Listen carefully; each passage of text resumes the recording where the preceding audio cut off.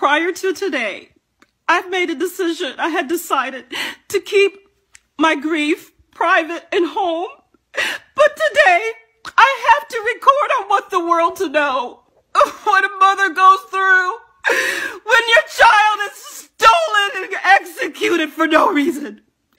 India Kager, my daughter, was 27 years old. 27, my baby.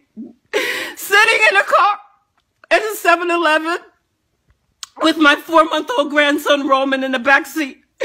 Virginia Beach Police SWAT, not a regular uniform team, the SWAT team ambushed my daughter's car, blocked her car. They threw a flashbang grenade at her car, knowing she was in the car, knowing my grandson was in the car. They fired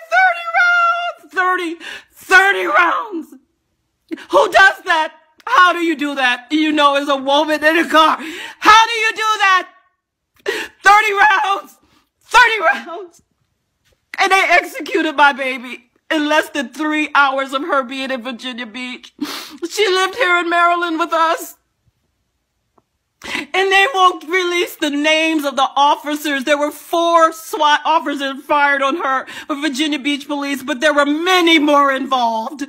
How do you have a conscience? How do you do this? Please help me. Please help me.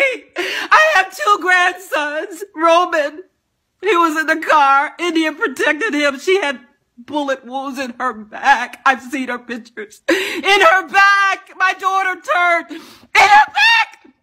Oh, God, help me. I can't even tell you how bad this hurts.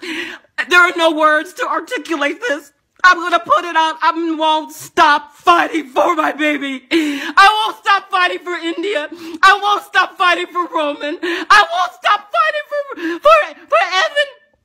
And I won't stop fighting for Mr. Perry because he did not have due process of law. There was no arrest warrant out for him. But my daughter was in the car. They saw her. They took her life. Why? Why? How do you do that? And you have a conscience. How do you do that? They're with their families. I don't have my baby. Please help me. Please.